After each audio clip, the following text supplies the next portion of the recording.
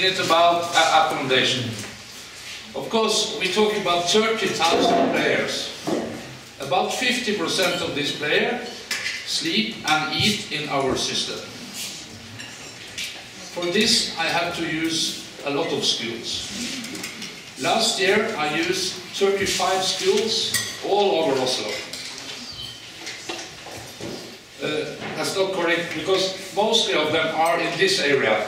So it's easy to come up here for playing the matches. We play also four or five other places in Oslo, but here is the main area.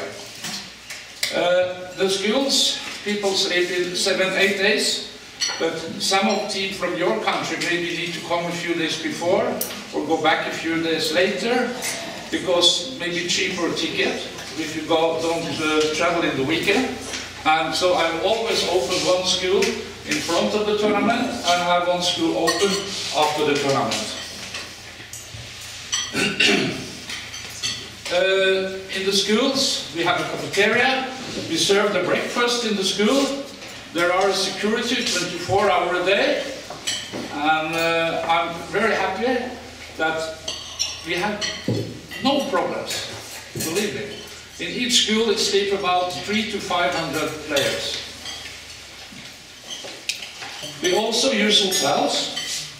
This year we have 12 or 13 different hotels where people sleep.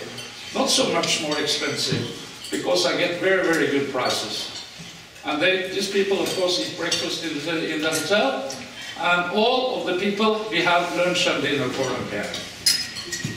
That happened in the sport hall, just over here. There we can serve 2,500 people in the same time.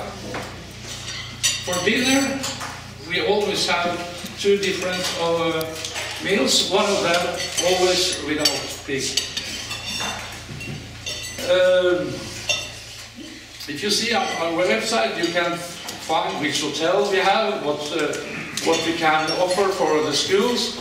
The people who live in the schools, all of them sleep for 7 or 8 nights. Breakfast, lunch and dinner every day. Free transport, t-shirt, photo, free entry to museum, swimming pool, and more.